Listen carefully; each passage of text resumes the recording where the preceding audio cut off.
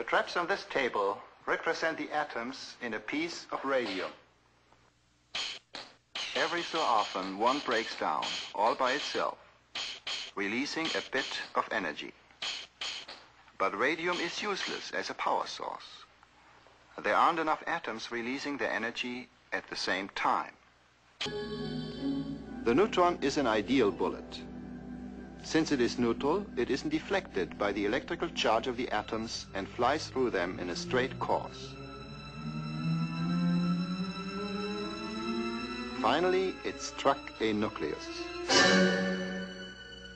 The uranium nucleus split in two.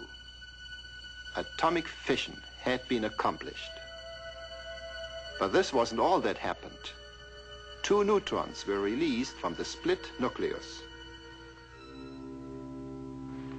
One bullet was used to split the atom, and two new ones were created in the process. Now we have two neutrons to split two atoms. This implied a fabulous prospect, a nuclear chain reaction in uranium. Let's go back to our mousetrap atoms. We can create a chain reaction with them. We'll use our two ping pong balls for neutrons. They will be released when the atom splits. Now all these mousetraps are the atoms that will be in the game. They are set, loaded, and ready to go. To start the chain reaction, all we need is one neutron. It has to trigger just one trap. The ping pong balls that are released will set off two other traps. And then we'll have four balls flying to trigger more traps. I think you can see what is going to happen. Watch.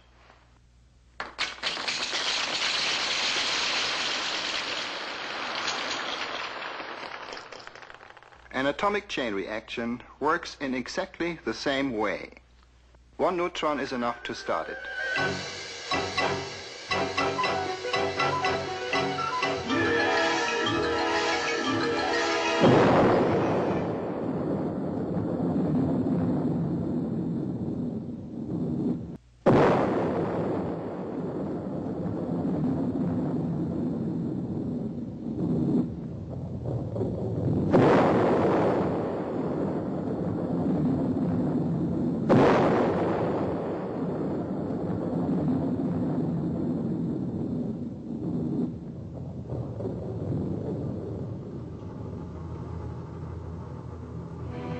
The world was deeply shocked by the first atomic explosion.